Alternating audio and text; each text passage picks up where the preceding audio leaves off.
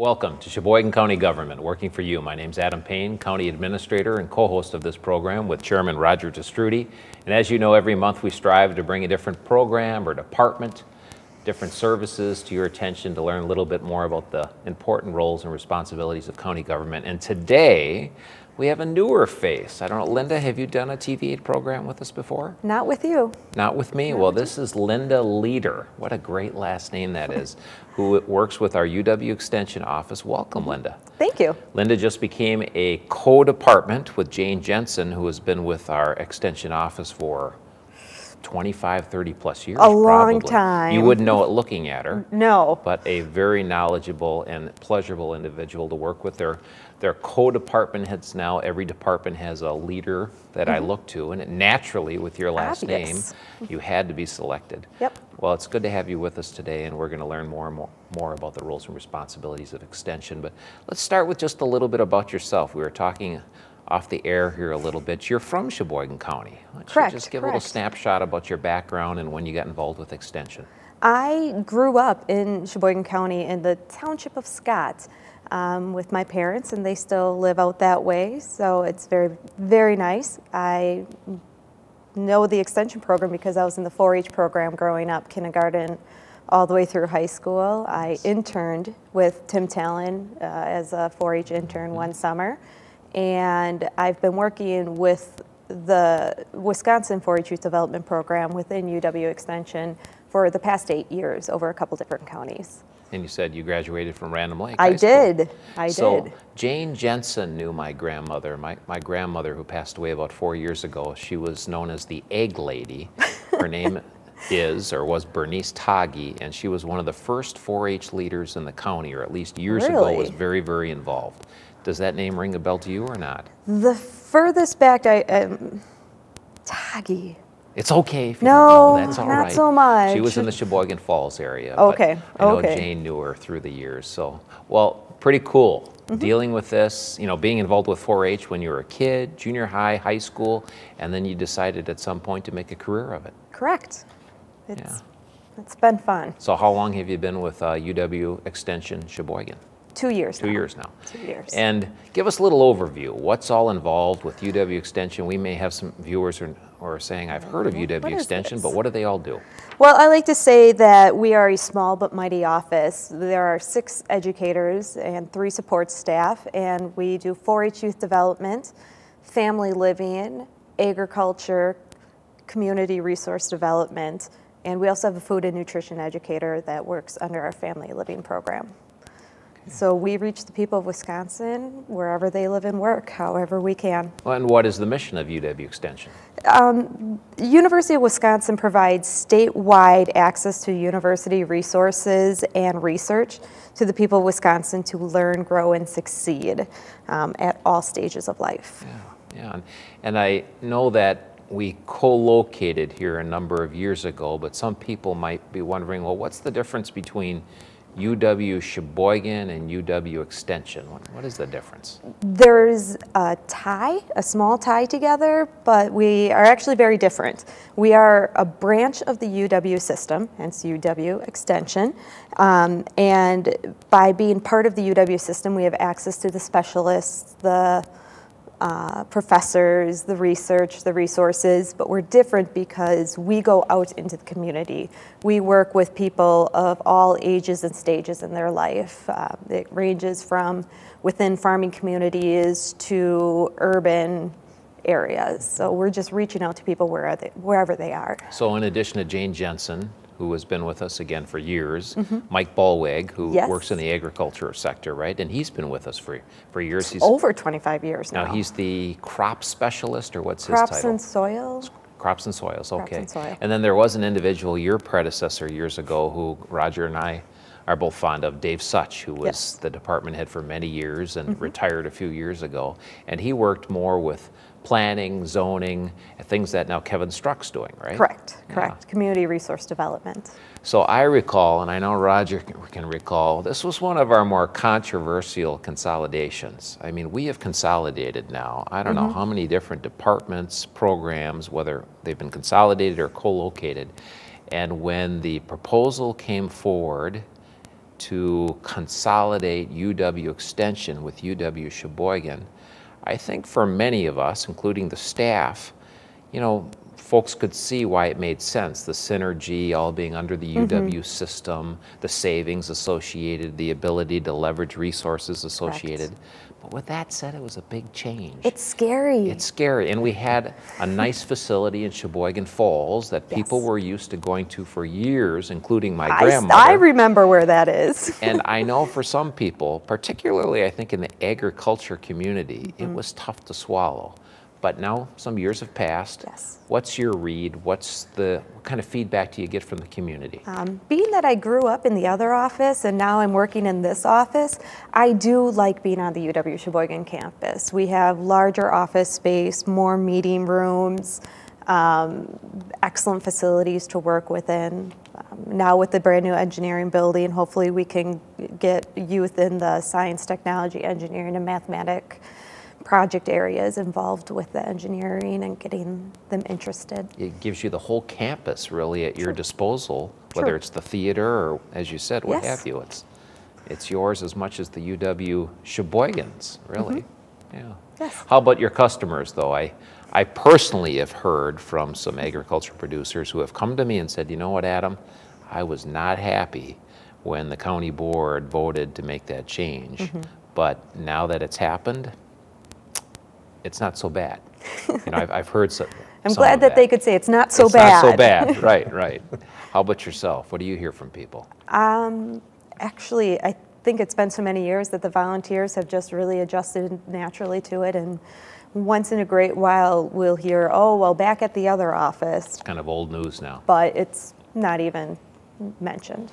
Now 4-H is obviously your key area of focus, and I hear so many positive things about our 4-H programs here, all the people involved, all the volunteers involved. Tell us a little bit about 4-H, the programming, and just how significant it is to Sheboygan County. Okay.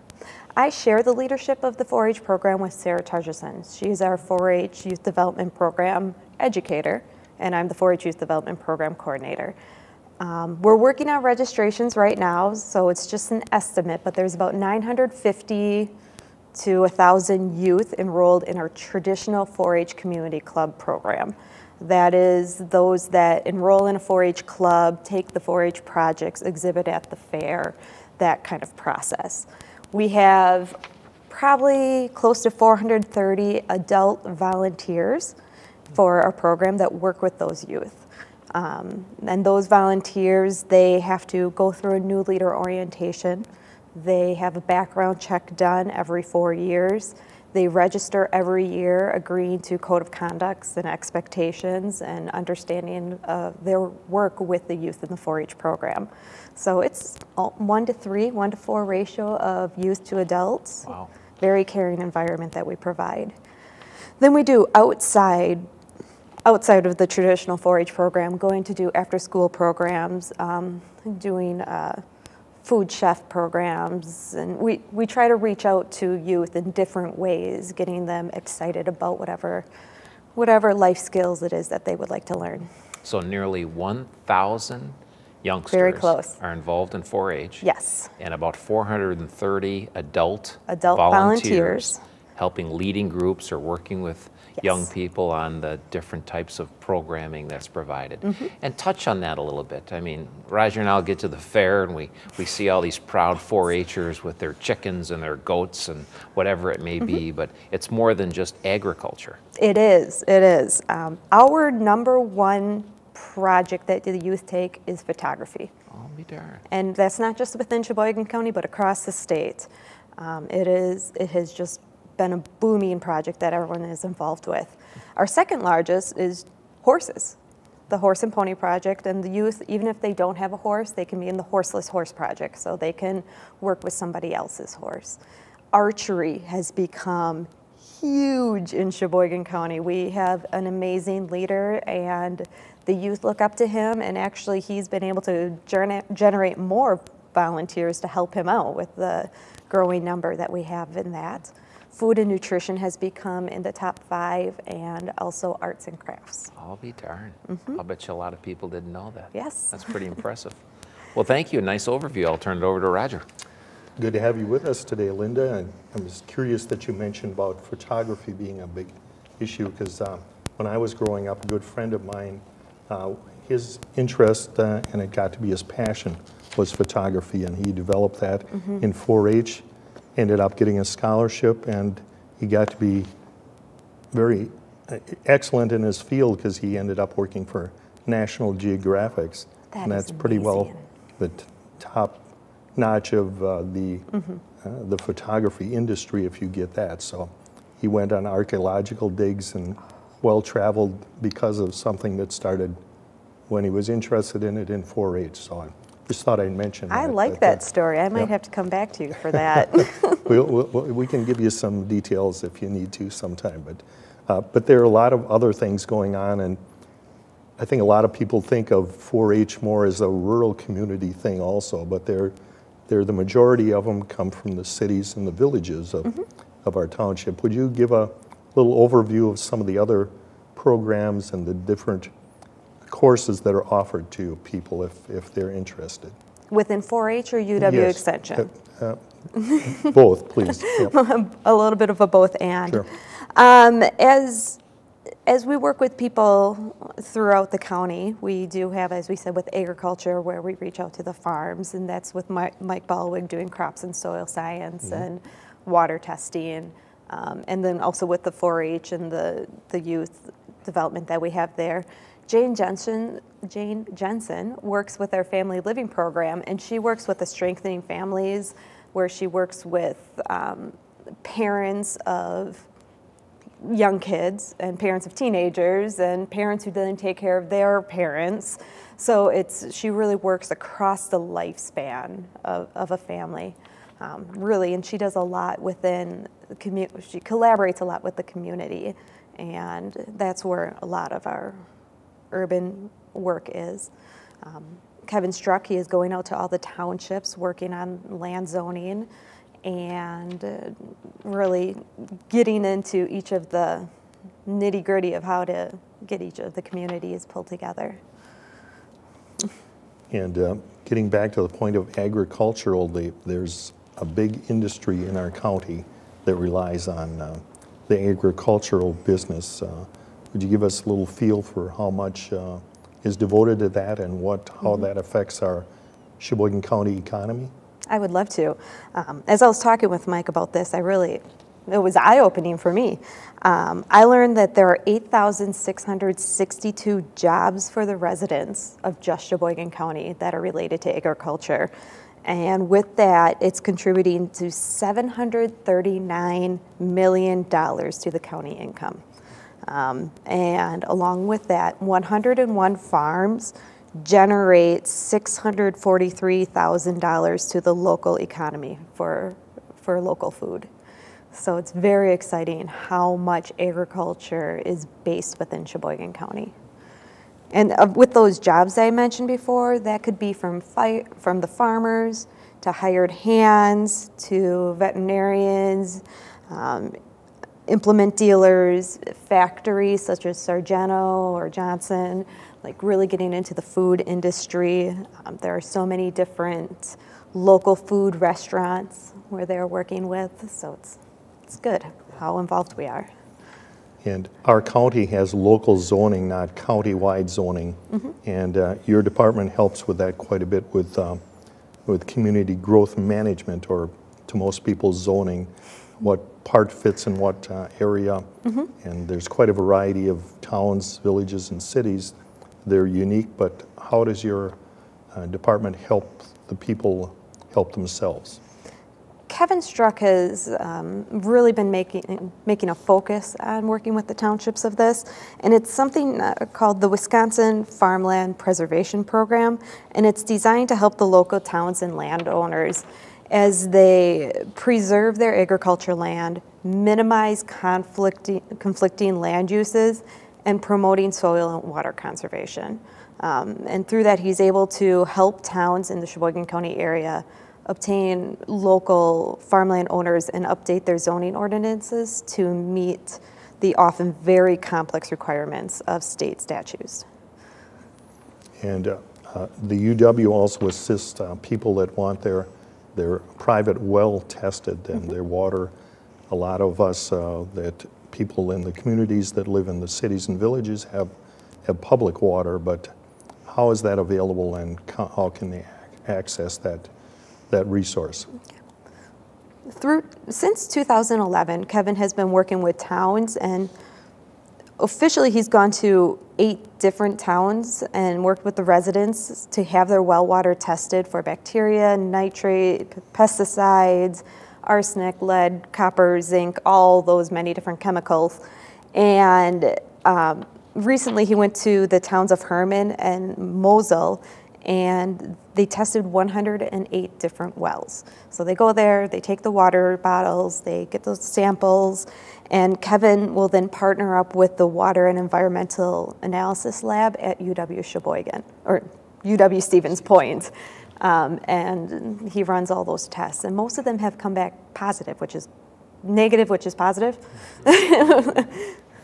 And just if I can jump in on this one, Roger, because I know recently the Sheboygan Press had a series of articles about, you know, water quality and nitrates and pesticides and things that, you know, can contaminate our well water. And if you haven't had your water tested, you know, particularly the rural areas, because as Roger said, in the cities, that's done for you as part of municipal water. But if you haven't had your well tested, it's really a good thing to do. Yes. And if you're not sure what to do, either contact our extension office and ask for Kevin Struck, although any of the staff can refer you to him, or contact our county planning and conservation department, because they assist with this as well.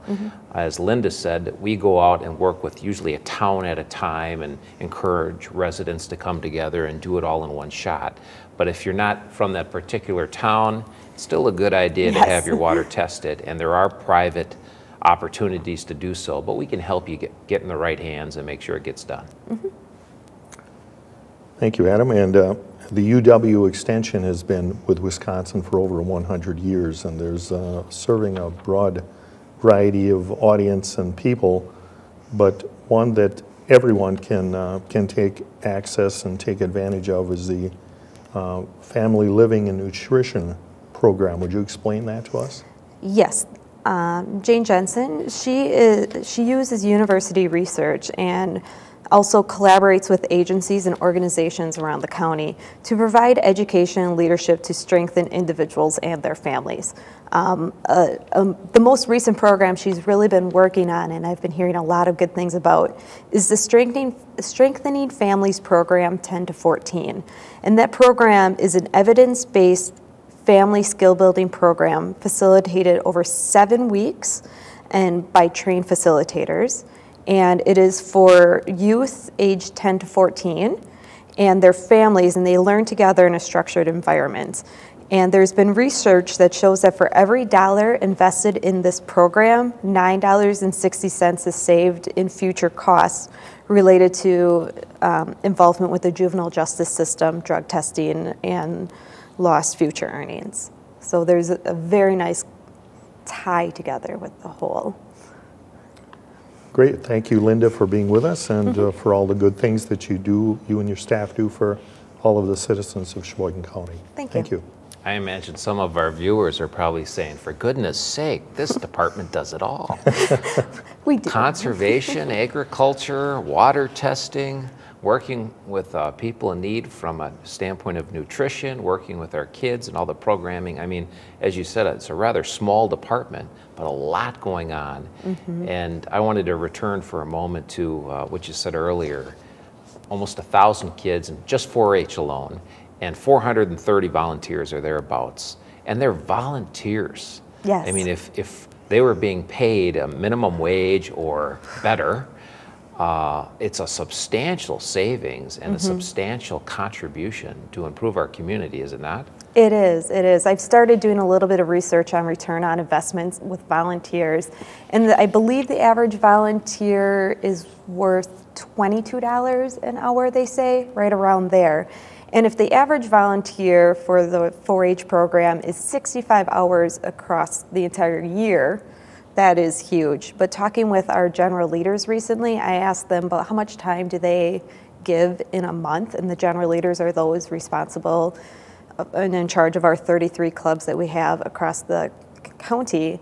They put in around 40 hours a month. Wow. Just for 4-H. Wow. So what the community is saving with the volunteers giving their time, expertise, skills, knowledge, just that positive, caring relationship that helps youth foster and grow to be productive citizens is just tenfold back. Yeah, that's one of the things I sure love about Sheboygan County. I raised my family here. My kids have all now graduated from Plymouth High School, but we raised them here. And it's just such a good, caring community, and you have so many people willing to give their time and talent to help others. And obviously, you're working right in that area. I just, a shout out to all of our volunteers, whether it's UW Extension or frankly, any of the not-for-profits or other areas. Here we're entering the holiday season, and you just know there's going to be a lot of people donating food to food banks and helping people in need over the holidays, and it's just a wonderful community. It is, it is. Speaking of wonderful people, one of the programs you didn't really touch on, but I really think is neat from a standpoint of making our community even more beautiful, are the Master Gardeners. Yes. Not only here at UW Sheboygan, but they did some work around the administration building, the courthouse, and I think they also work with the city, don't they, a little bit on Main Street? And I think they do. I think they do. I believe there's over 100 volunteers in the Sheboygan County Master Gardener program. They get the title of Master Gardener because they go through extensive training. They have multiple courses that they go through. They have to give, I believe, 24 hours of volunteer service a year. They come, they sit on campus actually, and they will work with people as they come in with their plants and soil and bugs and say, what's going on? Can you help me out? And trust me, I've even done it. They answer questions and they help beautify the area. As you mentioned, on campus, I love walking around here because I really do see some great landscaping. And of course you have Bookworm Gardens now right across the street, and Chairman Destrudy and the county board granted that property. They gave it to Bookworm Gardens to lease for $1 for like 100 years or something like that. And we did that not only because we knew it was just a wonderful vision that they had and what another opportunity to improve our community, but you get a lot of kids now coming up here, not only for UW Extension, but they see what UW Sheboygan's all about, and it's not such a scary place after all. No, it's actually a very beautiful and nice area to be at. So of all these programs you've talked about, let's try to wrap this up a little bit. Some folks might be watching this and thinking, well, how do we afford all this? It helps to have a lot of volunteer base, It does. but the state predominantly funds UW Extension. It's really a county, state, federal government partnership, predominantly the state of Wisconsin and Sheboygan County. And so priorities have to be established. We can't be all things to all people. And recently, if folks have been following state level, there were some cuts to not only the UW system, but UW Extension. Correct. What kind of cuts have we absorbed locally, and how do we go about establishing priorities where we're going to apply our limited resources? Every year, we don't just pick something out of the thin air because we ourselves have interest in it, but we do needs-based assessments to see what is a priority that we should focus on. And by doing that, the educators, we are able to work on plans of work and really come up with a comprehensive way of reaching out to the people and helping them through whichever necessary thing it is at the time, and then utilizing the research and resources from the state. And the state did reduce funding for extension, countywide, statewide, Yes. by what? A certain, wasn't it? $3.5 million. Okay. And that is not starting until 2017. All right. So we're not feeling it yet. We're not preparing feeling for it yet, and at this point in time, we don't have the most to say about what's going to happen. There's been a lot of assessments done, surveying done to see what it will be best for us as educators, but also for the community and the people that we work with. And we are going to continue to have a strong local presence, but it just might look different. Hopefully, we won't be shaking it up too much in essence of the 4-H program will still be the 4-H program. It's just who and how and where. Maybe sharing staff and Potentially. collaborating more with other counties. I know UW Sheboygan, for example, it's one of 13 two-year campuses, and they've just gone from 13 deans to 4. Right. You know, they're sharing more of their administration staff to, again, to respond to budget cuts. So we'll have to respond as well. That's part of the type of work we're in. But again, back to establishing priorities in the programs you provide. You do have a county board liaison committee that oversees your operations, and that's an opportunity to get input from the public, and decisions are made there as well, are they not? Correct. Correct. We share with them, they share with us. It's a very open door policy of communication that we have. Well, we only got a minute or two left. You've covered a lot of ground. Anything else that you wanted to touch on, or anything new that you're working on over the course of the winter and the year ahead that you'd like to share? Well, right now I'm actually working on training those new volunteers in. This morning I had a training and I had 5 volunteers, and this afternoon, evening, I'll have a training with close to 20 more volunteers. So they are getting ready and excited for the 4-H year and giving their time.